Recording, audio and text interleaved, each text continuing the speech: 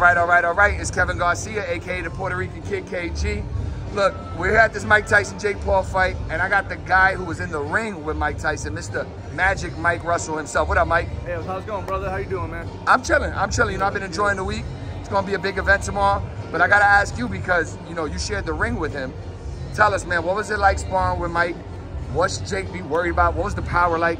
Fill us in.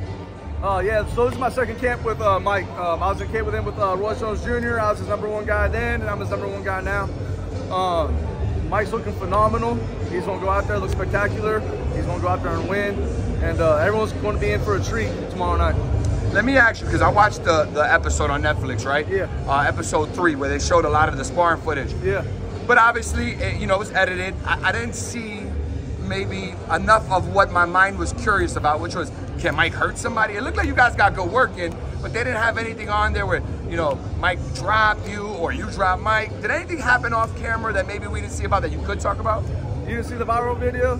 Not yet. Fill me in. What am I missing? The one that Mike caught me with the hook, swelled up my eye, gave me a black eye, my second black eye, my whole career boxing. I've been doing this shit since I was 8 years old. But no, I'm not gonna sugarcoat nothing, man. I give Mike all the credit in the world. The motherfucker hits hard as shit, man. And Jake's in for a treat tomorrow night. Yeah. How did he look as far as stamina? How many rounds are you guys going? He kept getting stronger and stronger and stronger each round, man. What's the most amount of rounds you guys did, Mike? A lot. A lot? Got you. I got you. I appreciate the insight. Yeah. For those that aren't aware of who you are, let us know what you got going on, what we should be aware of, and where we can find you. I fight the cruiserweight division. My plan is to become a world champion in cruiserweight. I'm from the San Francisco Bay Area. Yee! You can follow me on Instagram at official Mike Russell.